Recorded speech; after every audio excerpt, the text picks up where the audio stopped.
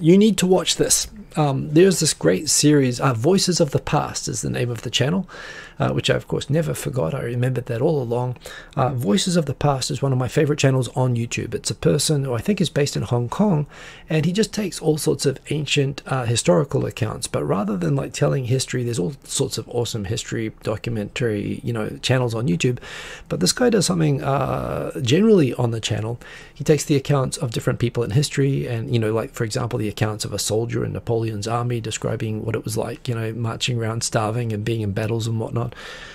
Someone that takes ancient, Roman history writers and so on, and he actually, rather than describing the history of them, he actually speaks in the first person. He speaks about the account of Arab travelers who saw a Russian funeral taking place in the Middle Ages, and all these great things. They're all done in the first person, all of course of the speaker, and often the original accounts are not in English, often they're translations, of course, but it's wonderful. It's really well presented, and it gives you a really great sense of the history as if it's being told to you by the person that does it. It's one of my favorite YouTube channels.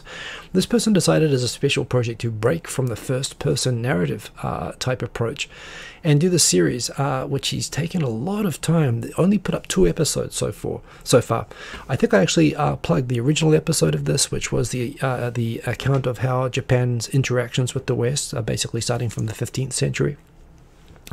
So episode 1, he actually gives like a general history narrative, but he tells it in a great storytelling way. Honestly, it's one of the best accounts of Japanese history that I've seen, I've heard. I think it's mostly you can listen to it. There are illustrations, but you can totally just listen to it. The first one goes up to the Meiji period, 1865, and the latest one, which just went up this week, 1865 to 1905, just talks about how the incredible, it is, for want of a better term, as a descriptive term, it was a cultural revolution in Japan. This was the time that Japan went from being a third world kind of weird self-isolated backwater to suddenly being, by 1905, when it defeated the Russians, all of a sudden a sort of a nation that was in many ways on the top, that was aiming to be on the top tier of nations, and arguably sort of got there.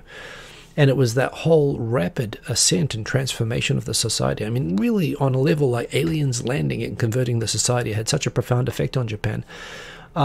And talking about that period of that change, including the internal rebellions and civil wars, including the ways that Japan rapidly went from being this isolated samurai country to a country with a modern military that actually, it talks about how the British were alarmed when they started realizing that the ships that the Japanese were commissioning the British to make for them were higher spec and better than the ships that they were making for themselves.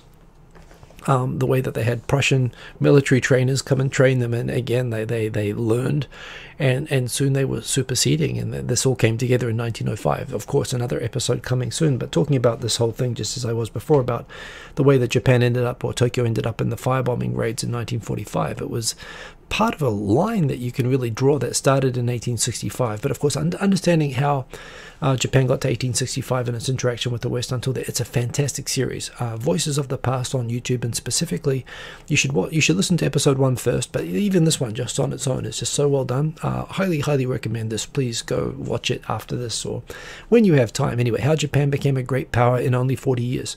I mean, it went from a kind of, frankly, a kind of Myanmar or Laos, or, a country that was very isolated and very, very rooted in traditions that were centuries behind, and suddenly becoming, as those countries sort of became after, I mean, even more dramatic than those. I don't think there's another case in human history of a country sort of rising technologically and changing socially so dramatically, so quickly, especially without colonization.